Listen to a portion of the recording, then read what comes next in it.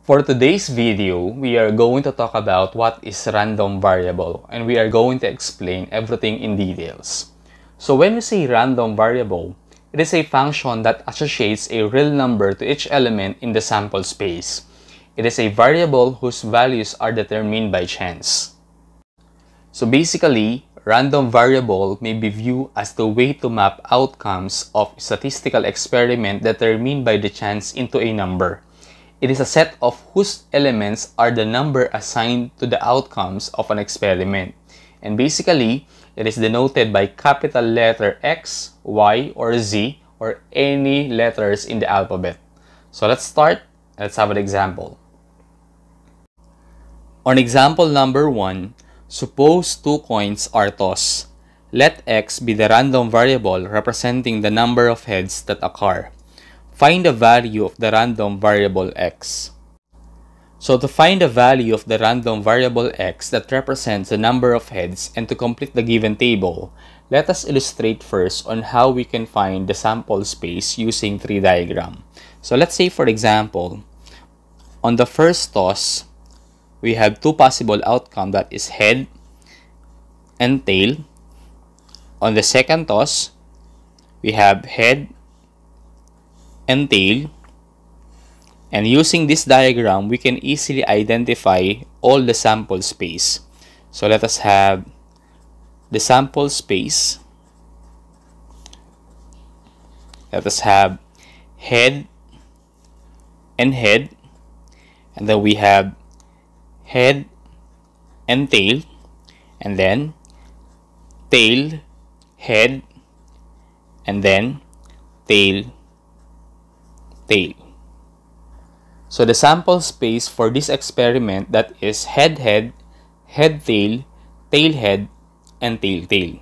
So let us use this one to complete the given table. All we have to do is to count the number of heads in each outcome in the sample space and assign this number to this outcome. So let us have head head, and then we have head tail, and then tail head, and lastly we have tail tail. So let us count the number of heads in each outcome. So let us have two heads, that is 2, and then we have 1, 1, and 0. So the possible value of the random variable X are 0, 1, and 2. This will be our answer. On example number 2, suppose 3 coins are tossed. Let Y be the random variable representing the number of tails that occur. Find the values of the random variable Y. To find the values of the random variable Y that represents the number of tails and to complete the given table, let us illustrate first on how we can determine the sample space. So let's say for example, on the first toss, we have two possible outcomes, that is head and tail. On the second toss, we have head and tail. And then on the third toss, we have head and tail.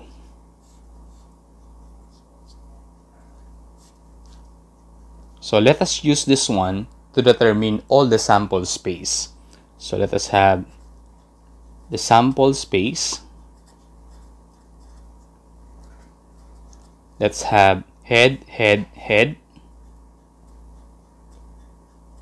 And then we have head, head, tail.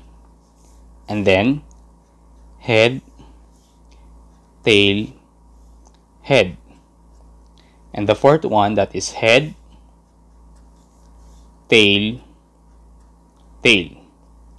And then let's have tail, head, head, and then tail, head, tail. And then we have tail, tail, head, and lastly we have tail, tail, tail. So the sample space for this experiment, that is head, head, head, head, head, tail, head, tail, head, head, tail, tail, tail, head, head, tail, head, tail, tail, tail, head, and tail, tail, tail. And let us use this one to complete the given table. And let us count the number of tails in each outcome in the sample space, and let us assign a number on each outcome. So let us have head, head, head, and then head, head, tail. And then we have head, tail, head, and then head, tail, tail. And then we have tail, head, head, and then we have tail, head, tail, and then tail, tail, head, and lastly we have tail, tail, tail. So let us count the number of tails on each outcome. First, we don't have a tail on the first possible outcome, so let us have 0. Let's have 1, 1, 2, 1, and then we have 2, then we have 2, and then we have 3 tails. So the possible values of the random variable y are 0, 1, 2, and 3. And this will be our answer. On example number 3, 2 balls are drawn in succession without replacement from a box containing 5 red balls and 6 blue balls. Let Z be the random variable representing the number of blue balls. Find the values of the random variable Z. To find the values of the random variable Z that represents the number of blue balls and to complete the given table, let us illustrate first on how we can determine all the sample space. So let us represent B as blue ball. And let us represent R as red ball. So on the first row, let us have blue and red. Then on the second row, we have blue and red. And using this diagram, we can easily identify all the sample space. So let us have the sample space, that is blue, blue, and then blue, red, and then let's have red, blue, and then red, red. So the sample space for this experiment, that is blue, blue, blue, red, red, blue, and red, red. And let us use this one to complete the given table, and let us count the number of blue balls in each outcome in the sample space and assign a number on each outcome. So let us have blue, blue, and then blue, red, then let us have red, blue, and then we have red, red. And let us count the number of blue balls in each outcome.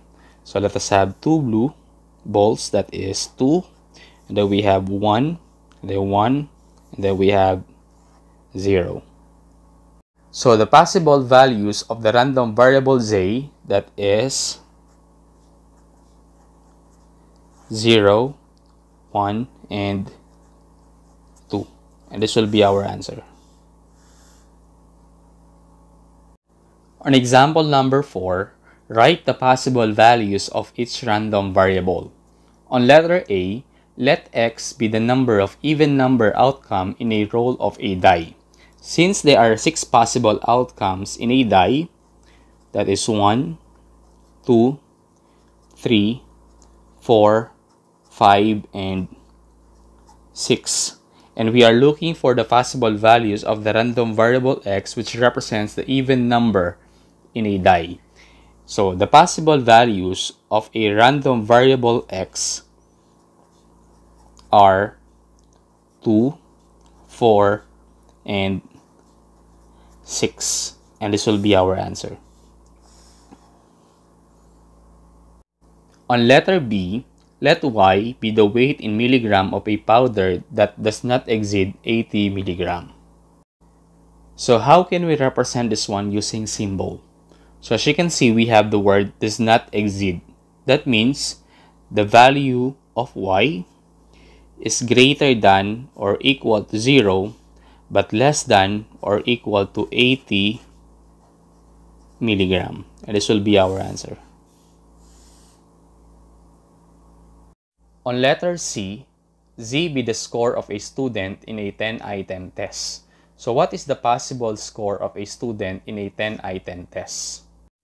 So the possible value of a random variable Z, or the possible scores of a student in a 10-item test, that is Z, it can be 0, 1, 2, 3, 4, 5, 6, 7, 8, 9, or 10. And this will be our answer. So I hope you've learned from this video. Thank you so much for watching, and God bless us all.